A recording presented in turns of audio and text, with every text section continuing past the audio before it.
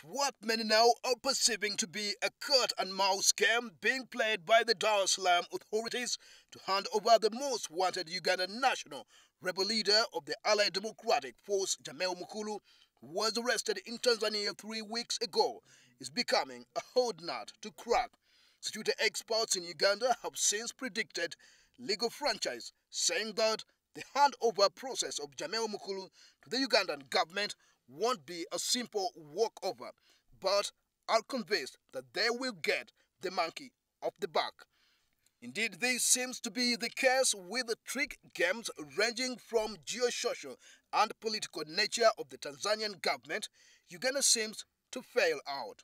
But the Ugandan police spokesperson, Fred Enanga, believes the Ugandan government will check up with its legal team to have a win-win situation. From the requesting country, Uganda, we first of all had to carry our international warrant of arrest to indicate to Tanzania that this man is wanted for criminal cases. The United Nations Treaty on Extradition of Fugitives and Rebel Leaders arrested in different countries calls for close biological identification of the accused, and so has to be the same case with Jamil Mukulu before he is repatriated back to his home country, Uganda, to battle charges related to war crimes and crimes against humanity.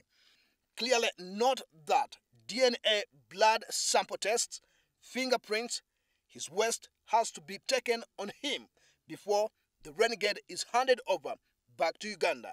Enanga, however, says this is not scaring. He says they have flagged up a team from the Immigration Department, Government Analytical Laboratory, his other relatives and security operatives to have the test done. In our team we have directors from the police, Interpol and counterterrorism. We have a representative from the DPP.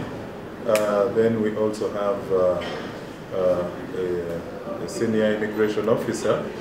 By press time, there had been allegations that Jamil bears Tanzanian citizenship and possessed more than 2 passports.